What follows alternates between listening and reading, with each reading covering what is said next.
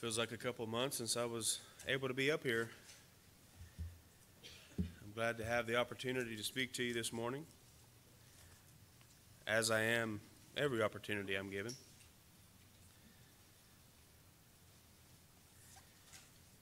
If you would, be turning to the book of 1 Kings, chapter 2. Our text will come from this chapter. 1 Kings chapter 2, verses 1 through 4. We see from this passage the great King David is on his deathbed. And as is customary, people who are close to dying have things to say. And in this moment, he is talking to his son Solomon and giving him a list of things to follow. We won't go through the entire list because it is quite lengthy, but we will read the first 4 verses of this chapter. Again, 1 Kings chapter 2, verses 1 through 4. It says, "Now the days of David drew nigh that he should die. And he charged Solomon his son, saying, I go the way of all the earth. Be thou strong, therefore, and show thyself a man, and keep the charge of the Lord thy God to walk in his ways, to keep his statutes, and his commandments, and his judgments, and his testimonies, as it is written in the law of Moses, that thou mayest prosper in all that thou doest, and whithersoever thou turnest thyself, that the Lord may continue his word which he spake concerning me, saying, If thy children take heed to their way, to walk before me in the truth with all their heart and with all their soul, there shall not fail thee, said he, a man on the throne of Israel." So from our text we see 3 things that we'd like to bring out. David charged Solomon to be strong, to show or to be, eventually become or exist as a man, and to keep the commandments of the Lord. Just think about how blessed Solomon was to have such a godly father. We know from other passages that David was a man after God's own heart, one whom Solomon himself would think on fondly later on. We see that Solomon had received counsel from David his father on how to be a man. Proverbs chapter 4, verses 1 through 4. Which is what I would like for us to discuss this morning. Now, it's a sad statement, but consider just how many today that cannot make this claim, having the great blessing of having a father. There are many today that do not have fathers because of death or even divorce. And there are many without fathers due to their failure in leadership. You see, they could be present, however, they do not provide for the physical needs, the emotional needs, the mental needs, financial needs, and more certainly not spiritual needs for these children. We all need guidance in these areas. We all need support. How many families are in existence, if you want to call them families, do not have that support, that guidance from a scriptural father? Indeed, a great blessing it was for Solomon to truly state the words of Proverbs chapter 4, verses 1 through 4. We referenced earlier, but will now read, "Hear, ye children, the instruction of a father, and attend to know understanding. For I give you good doctrine. Forsake ye not my law. For I was my father's son, tender and only beloved in the sight of my mother. He taught me also, and said unto me, Let thine heart retain my words, keep my commandments, and live." You think that's the ideology that's pushed by and large in families today? Of course not. But this morning let us consider then the deathbed charge of King David to his son Solomon, the phrase, "Show thyself a man," through the words and wisdom of King Solomon.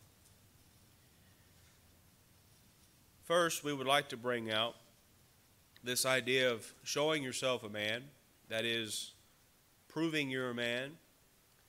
Nowadays, that might be considered hostile speech. It might be considered contradictory and even potentially illegal later on. People saying you can't be a man or a woman or vice versa, it's more fluid in nature.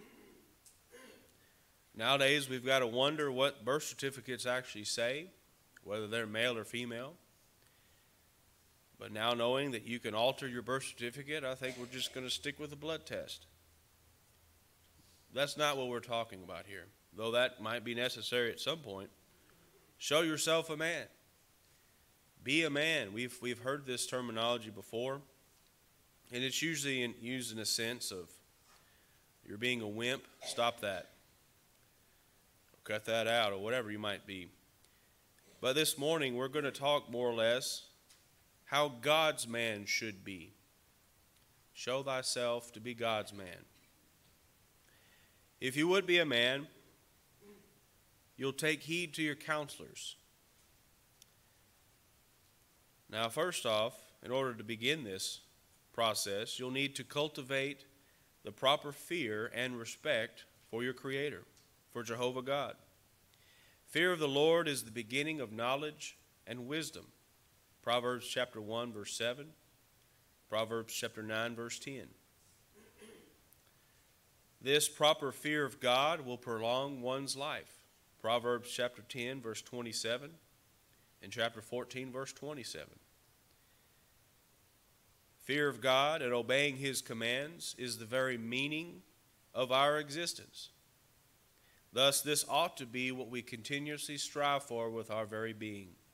Ecclesiastes chapter 12, verse 13. Thus, we must allow the Word of God to be our primary counselor in this life. Secondarily to that, we need to listen to our parents. Their instruction, especially when obeyed, is like ornaments or jewelry for us. Proverbs chapter 1, verses 8 and 9 says there, "My son, hear the instruction of thy father, and forsake not the law of thy mother, for they shall be an ornament of grace unto thy head, and chains about thy neck." Such advice will be able to guide one through this life in the flesh. Proverbs chapter 6, verses 20 through 23. "My son, keep thy father's commandment, and forsake not the law of thy mother. Bind them continually upon thy heart, and tie them about thy neck. When thou goest, it shall lead thee. When thou sleepest, it shall keep thee. And when thou awakest, it shall talk with thee. For the commandment is a lamp, and the law is light, and reproofs of instruction are the way of life." We see from Ephesians chapter 6, verses 1 through 4, that obeying one's parents is the right thing to do. "Children, obey your parents in the Lord, for this is right. Honor thy father and mother, which is the first commandment with promise, that it may be well with thee, and thou mayest live long on the earth. And ye fathers, provoke not your children to wrath, but bring them up in the nurture and admonition of the Lord." You see, obeying your parents is morally and inherently right. This command has promise due to the instruction given. Knowing how to live on this earth will ultimately pay off later in one's life. Why would we not want to heed the warnings and instructions of those who love us? And especially knowing that they do in fact have more experience than we do. There was a coworker of mine that had mentioned at work when his children were at that age of being a little bit more rebellious than normal. He told them, you need to hurry up and leave home while you know everything.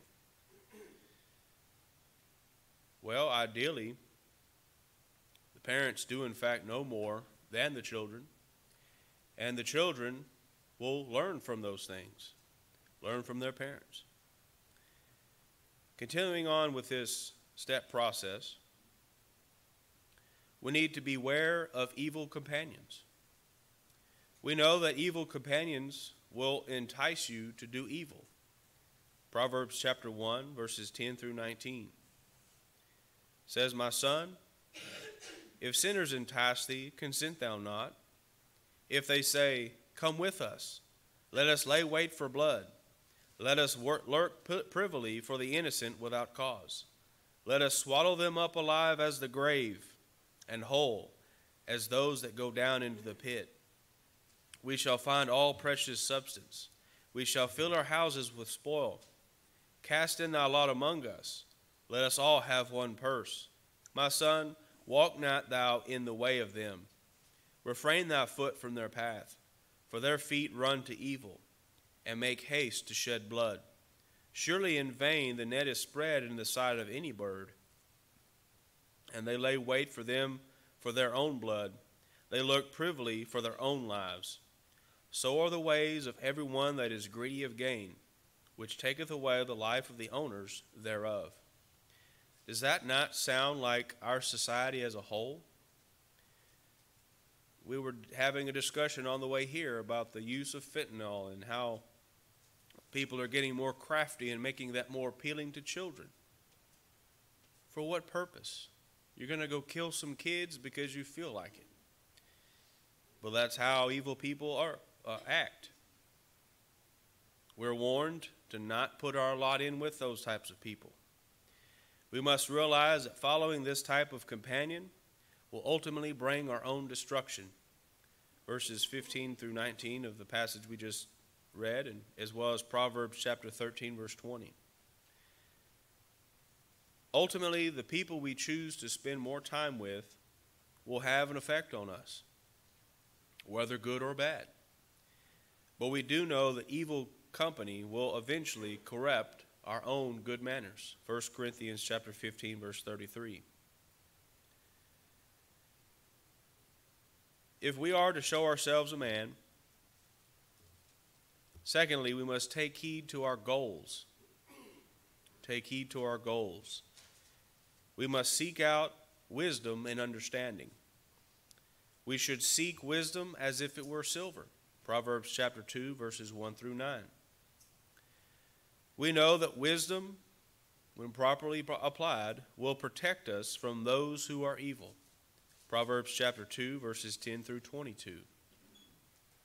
Wisdom will provide us blessings as a tree of life. Proverbs chapter 3, verses 13 through 24. Thus, acquiring godly wisdom should be a priority in our lives.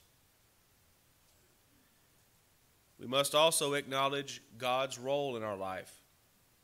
We must trust Him and allow Him to direct our paths. Proverbs chapter 3, verses 5 and 6. And we, not only with our very being, but even with our possessions, must fear and show Him honor. Proverbs chapter 3, verses 7 through 10. We need to allow the Lord to be our confidence, for He will bless us. Proverbs chapter 3, verses 25 through 35. And it's usually unfortunate to deal with while we're being chastised, but we do need to accept His chastisement in our lives. Proverbs chapter 3, verses 11 through 12. My son, despise not the chastening of the Lord, neither be weary of His correction. For whom the Lord loveth, He correcteth, even as a father the son in whom He delighteth. You see, while it might not be pleasant to deal with while we're being chastened, it's ultimately for our benefit. The example there is used as a father that delights in his son. You think of how many children today who are not chastened. They're not truly loved by their parents.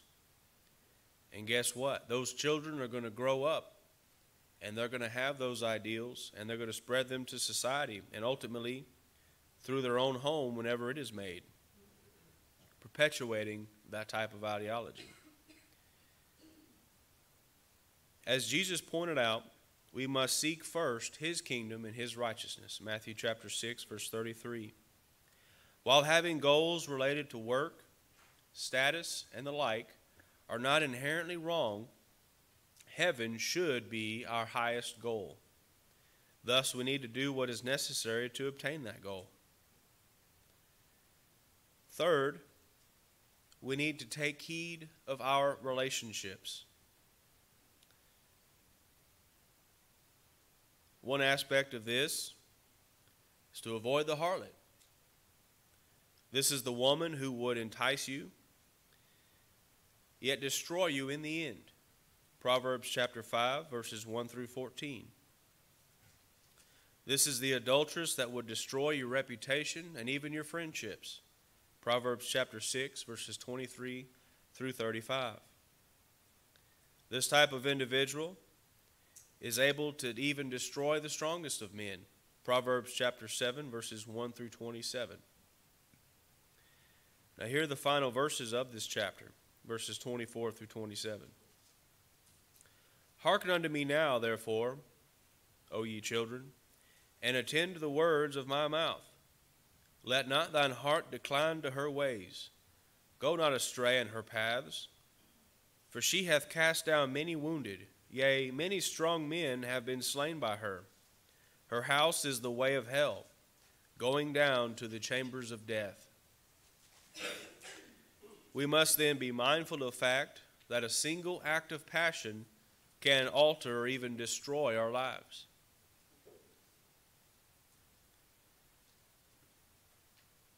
Then, steps of progression, we must love our wife. Properly applying the knowledge in God's Word in counsel of those older than ourselves, we are able to find a good wife. Proverbs 18 verse 22 says, Whosoever findeth a wife findeth a good thing, and obtaineth favor of the Lord. You see, there are certain women that are in fact wife material.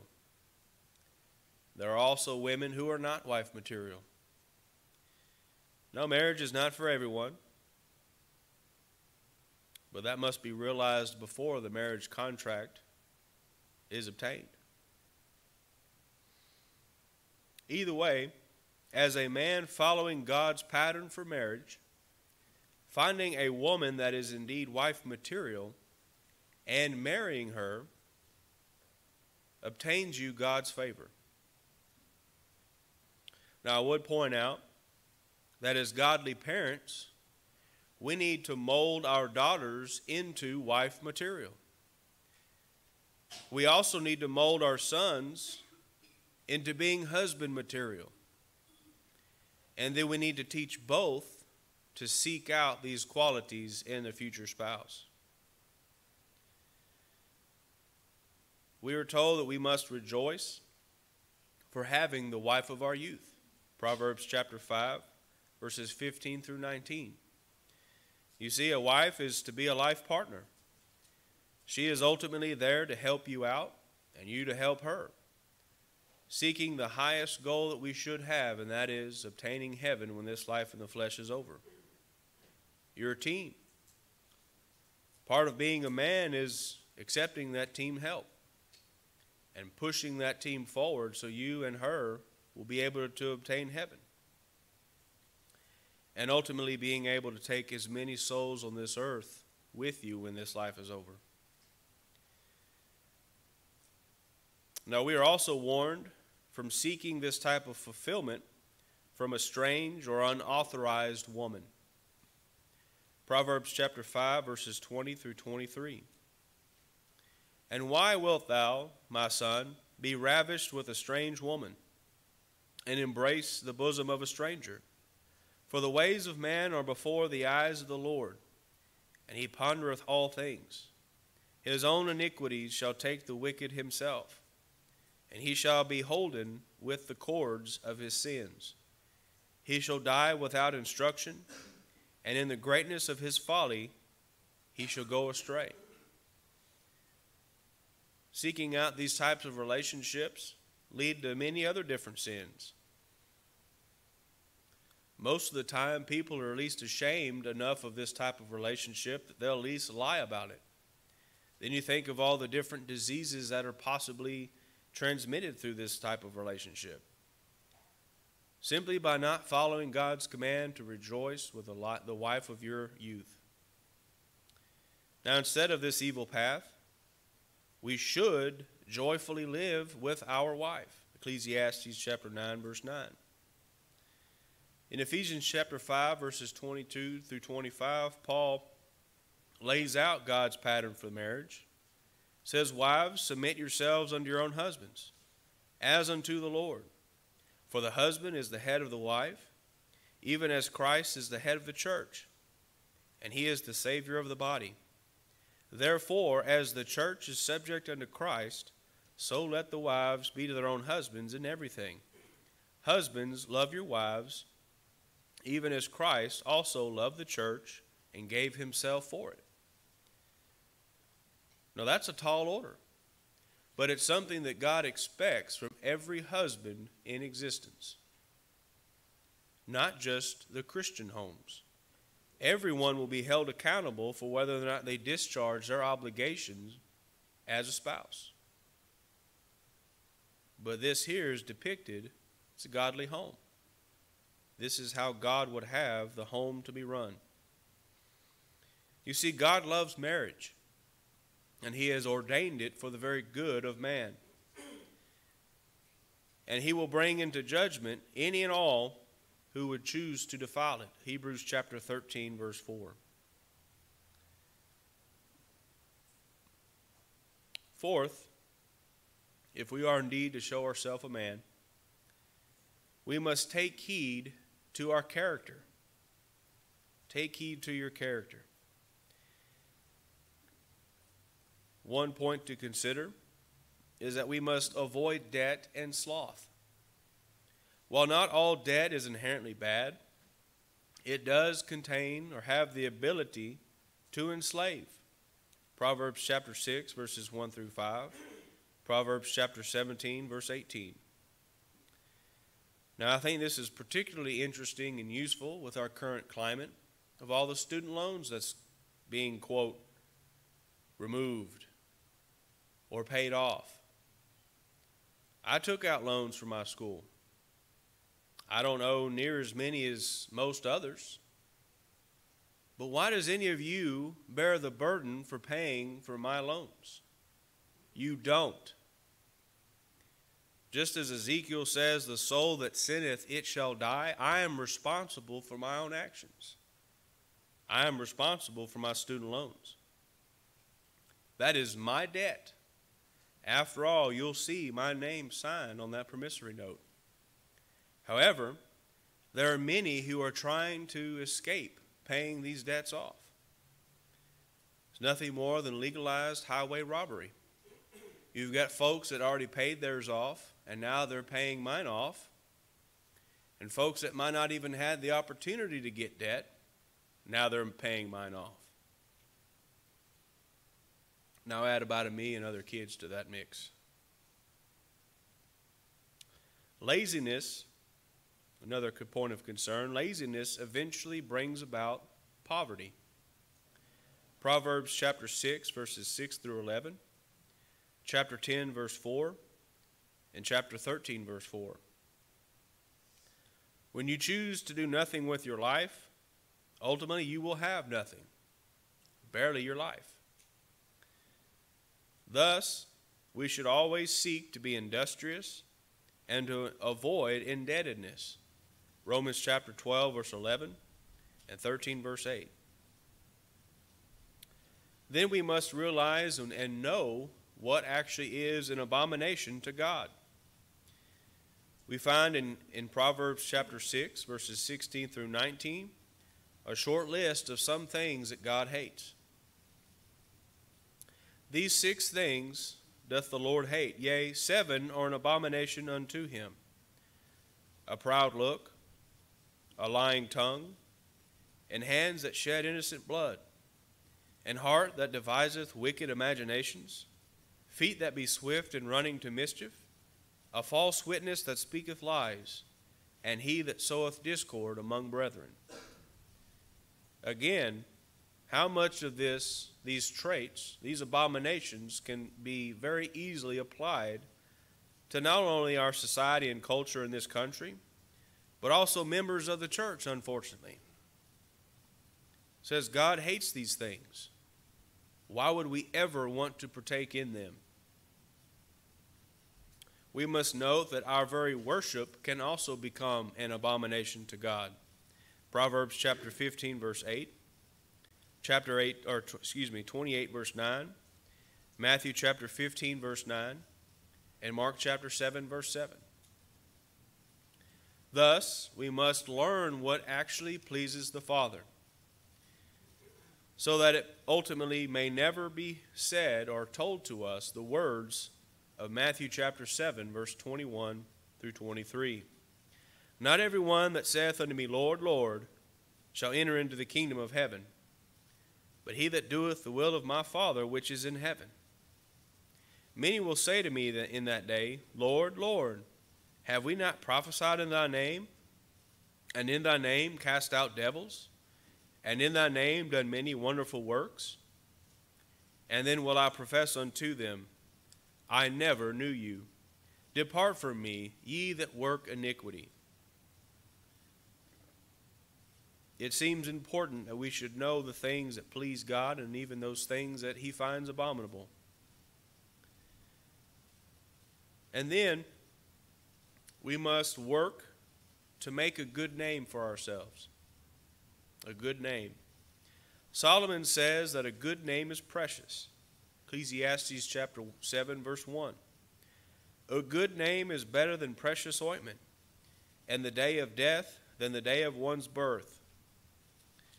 Now you think about how often that we rejoice in the birth of babies, at least right-thinking individuals. That is a joyous occasion. But you think of more, how many people show up to funerals? Or how many people don't show up to funerals? How many people that an individual that has just died has affected, good or bad? I forget the exact number, but supposedly the individual indirectly or directly affects over 1 million people in their lives. What kind of a name are we leaving behind? We must know that while we are expected to be different from the world, we must also be in good standing before them. Acts chapter 2, verse 47. Proverbs chapter 22, verses 1 through 16 gives us a very plain and very good outline on how to obtain and maintain a good name. We're not going to read these verses, but I would like to summarize the concepts found therein. In verse 2, we see that those would have a good name is not a respecter of persons. Verse 3 says that this type of individual is wise to make spiritual discernments and steer clear of evil. Verse 4, this type of person is humble and has a holy respect for God. Verse 5, he is mindful of his spiritual condition and seeks to follow the straight and narrow. Verse 6, he is responsible as a parent and seeks to set his children on the right course of life. Verse 7, he is responsible for financial matters. Verse 8, he is desirous of doing the Lord's will and sowing seeds that will produce spiritual fruit. Verse 9, he is productive in material things and liberally shares with those in need. Verse 10, this man is unwilling to be contentious or to allow the contentious to be disruptive to the right way of thinking and living. Verse 11, he is pure-hearted and therefore trustworthy. Verse 12, he is a man of principle and standing by what is right and true. Verse 13, he is industrious and hardworking. Verse 14, he is moral in all areas of his life. Verse 15, he is willing to use corrective discipline as well as instructional discipline in rearing his children. And verse 16, he is not self-serving in his dealing with others. I would point out that we're all building castles in this life. Those castles that we're building, are they made of sand or are they made of stone? What kind of name are we leaving behind? After all, when we die, that's really all we're leaving behind. Now, it might be nice to receive a trust fund from Daddy Dearest. I have to admit that does sound very appealing. But having a good name is worth so much more than that. And I think oftentimes we just overlook that concept. Having a tarnished reputation is even more difficult to repair. So it's best to get it right the first time. Now, as we conclude this lesson, we must point out that there are many other points to consider on this subject. However, the ones we've discussed will suffice for our study.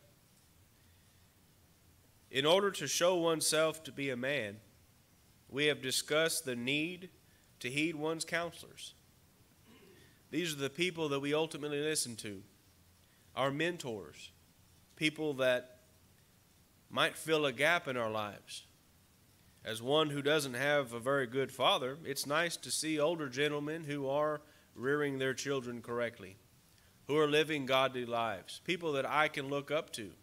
Physically speaking, there's not many people I can look up to. But I do have the great blessing of looking to these older men than me and seeing their greatness. Likewise, seeing their failings. While that's not wrong in and of itself, it's good to learn from our mistakes. Secondly, we saw that we need to consider our own goals. These are the different things that we wish to pursue in our life in the flesh. We need to heed our relationships. This deals with the type of people we choose to love, choose to spend our time with. We also considered that we do, in fact, need to heed our own character. This is the type of man that we will become. Now, if we do have those earthly fathers that offer this guidance in becoming men, we should thank God very frequently for such a wonderful blessing. And we should take full benefit from their counsel and the instruction that they offer. Unfortunately, you look out in the world, there are many who do not have this great blessing. They don't have this type of man in their life, these fathers. However, they do need to keep in mind that there is their heavenly Father. He is the father to the fatherless. Psalm 68, verse 5. He even puts the solitary in families, which we'll reference in very shortly. He provides much guidance and counsel if you would accept it. Joshua chapter 1, verse 8. Now, taking his counsel ultimately will lead to one's spiritual salvation. His counsel points out that you must hear his word. You must heed his word, Romans chapter 10, verse 17. You must believe in that word and the fact that Christ is his Son, John chapter 8, verse 24. Repenting of your past sins, Acts chapter 3, verse 19. Confessing Christ before others, Romans chapter 10, verses 9 and 10. And then finally, baptism for the remission of sins, Acts chapter 22, verse 16. As a result, you will become a Christian. You will be added to the body of the saved, Acts chapter 2, verse 47. And as a result, as we referenced earlier, Psalm 68, verse 6, you'll be a part of the greatest family in existence, and that is God's family. Now, these are not just guidelines that are here in place if we'd like to follow them. No, these are the things that God expects from us. And if we do not discharge our obligations, we will be held accountable. Though there are many fathers who may be upright in certain areas, God's man will be upright in them all. That's not to say there's never room for improvement, but God's man will seek out the opportunities to improve and actually take those opportunities. However, becoming a Christian is the first step in doing this. If you've not become a Christian, why not do so this morning in the next few moments that we have? Now, for those who have erred from the faith, why not repent, confess? You'll be restored. That error will be removed from your life, and you can go on living as a Christian, correctly, that is. Why not be restored this morning? If you have either of these needs, please make it known now as together we stand and sing.